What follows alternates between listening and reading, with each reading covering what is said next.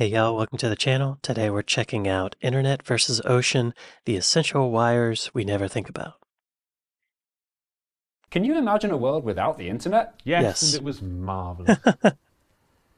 Welcome to Map Men. We're the men. And here's the map. Map men, map men, map men. Although most of us use the internet at least every other day, nobody understands how it works. All we know is that it's very big, very clever, very important, and impossible to show on a map. True. Then why are we doing an episode about it? Because I was lying. Take a look at this map. It shows all the undersea cables that connect the world's computers. Oh. And looking at this map reveals a surprising amount about how the modern world works. I guess I thought we used satellites for most of it. I didn't realize there were actual lines. I knew that there were lines between the United States and England, but I didn't know we had all this other stuff going on. Whilst we can't wait to show you all the weirdest and wonderfulest bits of this exciting chart, before the geography lesson we need to put the globes that fell off the wall back on the wall and then give you a quick history lesson. How did they do For the vast that? majority of human history, a message could only travel as fast as a human, meaning it was normal to wait days or even months to receive a very important message. Very slightly faster methods did exist. Smoke signals, water clocks, beacons, flags. But these only worked for predetermined messages. If you wanted to send a completely original thought, such as Thursday my dungarees fish basket hollybobs, that was impossible. Until... Thursday my dungarees fish basket hollybobs. What's a basket hollybob? Oh, holiday? I don't know. I think he's pulling a chain. But these only worked for predetermined messages. If you wanted to send a completely original thought, such as Thursday my dungarees fish basket hollybobs, that was impossible. Until... In 1777, a French chap called Claude Chappe invented a way to send long distance... What year? In 1777, a French chap called Claude Chappe invented a way to send long-distance messages using an alphabet made up of symbols that could be seen from a very long way away. Ah. On a hilltop, one person operated a machine that could rotate the position of two large sticks. And on another hilltop, a second person would copy the shape, relaying it onto the next hill, and so on, until it was finally decoded at the other end. Chappe called his system the telegraph, from the French No way. telegraphe, from the Greek telegraph. It was now possible to send a message from Paris to Lille in just 12 minutes rather than the usual 12 hours. Sacre bleu! At its peak, the French telegraph network looked like this. This is the earliest example of a physical network built to transmit information at high speeds across long distances. Really? It was the beginning of the internet. So they had this network of towers that had these little sticks on them? That's amazing. I've never heard of that. I thought the first telegraph was the boop, boop, boop, boop, boop, boop, boop, Morse code stuff. It was the beginning of the internet. So why aren't we still using mechanical telegraphs today? Bad question. The flaws were obvious. It only worked in the daytime, it only worked in good weather, and it required lots of highly trained workers who were vulnerable to mistakes and bribery. Thankfully, long-distance messaging Bribery. took a necessary huge leap forward in the 1830s, when a pair of British inventors had a much better idea: the electric telegraph. Yes. The electric telegraph sent pulses of electricity across copper wires that could be stretched pretty much any distance. It was the beginning of the internet.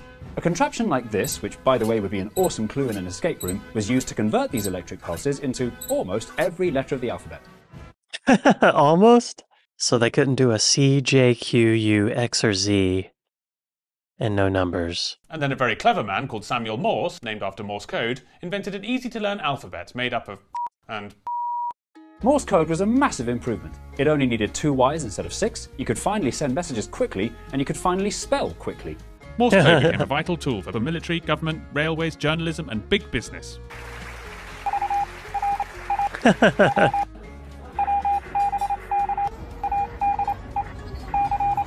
if Morse code was going to achieve the absolute world domination it was surely destined for, one final hurdle had to be overcome. The Wet Susan. The most significant advance in telegraph technology came in 1850, when the aptly named English Channel Submarine Telegraph Company Boring. nervously laid the first cable under the sea, desperately hoping they wouldn't electrocute all the fish. To the relief of haddock everywhere, it worked. The world's first submarine telegraph in the English Channel successfully allowed communication across the sea between two countries. It was the beginning of the internet. By the mid-19th Keep century, saying that. two enormous networks had grown in Europe and America. The next logical step was to connect these two networks together. But the Atlantic Ocean was very, very, very, very, very, very, very, very big. Nobody knew how telegraph technology could traverse it. Until, that is, an American businessman with a beard and no moustache, called Cyrus Westfield, finally figured it out. We need a very, very, very, very, very, very, very long cable. Seems like an obvious idea, but it also seems almost impossible to lay a very, very, very, very, very, very, very, very, very long cable across the ocean. But laying a very, very, very, very, very, very, very, very, very long cable under the ocean presented some unique challenges. It took several failed attempts to lay a cable that worked. The first cable wasn't long really? enough. The second cable snapped. The third cable fell in the water. The fourth cable wasn't compatible with the fifth cable and couldn't be joined up in the middle. Finally, 4 years later, Cyrus's first transatlantic cable was complete. The fifth try? They got it on the fifth try. Is that right?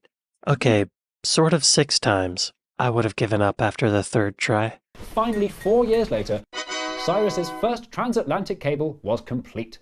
On August the 16th, 1858, Queen Victoria sent the very first transatlantic text message, reading, Glory to God in the highest, on earth peace and goodwill toward men. And it was sent to President James Buchanan. At just 2 minutes per letter, the message was received in little over 17 hours. The cable stopped working after just a few weeks, but it didn't matter. The technology was proven possible. It stopped working after a few weeks? I would have given up then. So it took 6 tries of laying the cable. Then the sixth cable worked for a couple weeks. I'm not made for that world. The very same cable laying technology was used to lay more and more cables all over the world, each one more reliable than the last, which grew into the phone network, which grew into the internet. It was the beginning of the internet. Cable laying is done pretty much the same way today. Drop it in. Only nowadays, when the cable's nearer the shore, they tend to Bury it a bit. for good measure. But the one big difference is what's in the wires. A modern subsea internet cable is about as thick as a human garden hose. Really? The business bit carrying the actual data is a tiny bunch of fibre optic cables. It's coated in a protective layer of polyethylene, copper sheathing, aluminium or steel wires according to taste, and lovingly smothered in Vaseline. Really? No, it's not. That's not true. That can't be true. I gotta look that up. There is Vaseline in them. Oh my God. That's wild. They're also really small. I thought they would be like the size of a horse. 5 minutes and 17 seconds to cover the entire history of long-distance communication, and we didn't miss a single detail out. What about radio? Which means we are now finally ready to take a good look at the gorgeous map of all the undersea cables that exist today. This delightful, colourful map from Telegeography's submarinecablemap.com is a true map of the internet.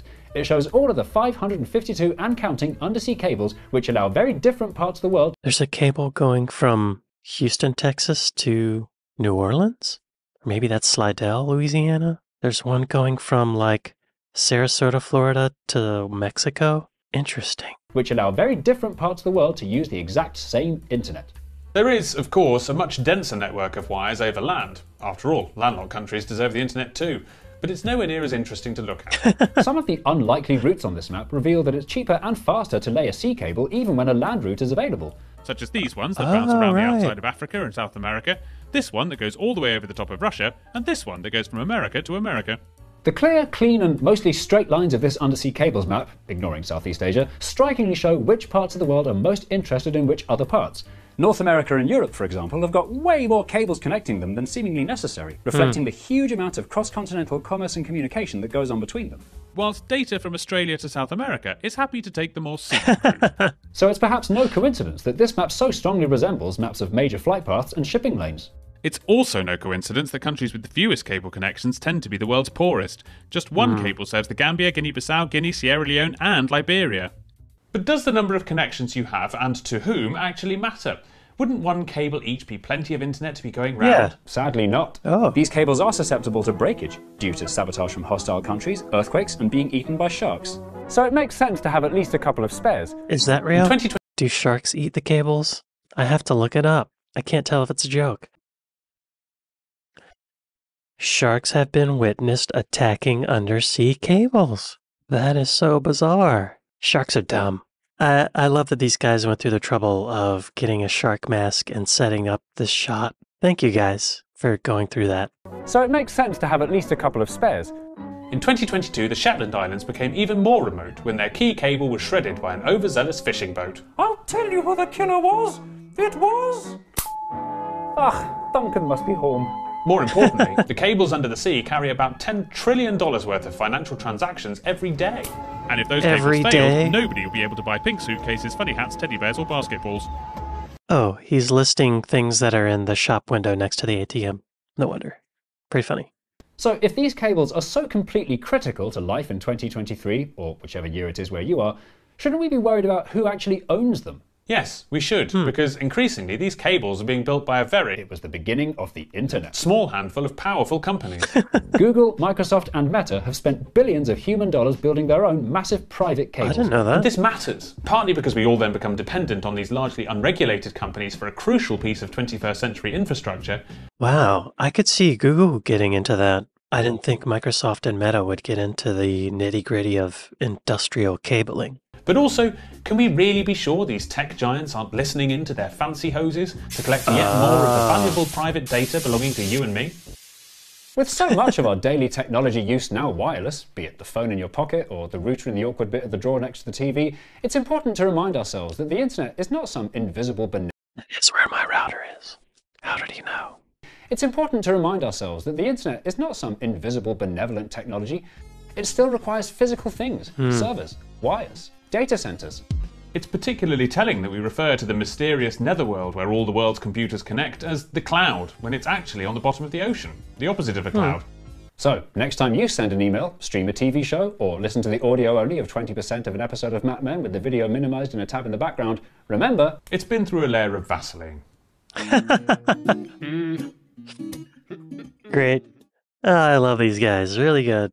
They take a potentially very boring subject and they make it funny. If you were to ask me before I watched this video, I would have thought that the internet was mostly going over satellites, but we're still using these physical cables, which is kind of crazy, with Vaseline in them. What?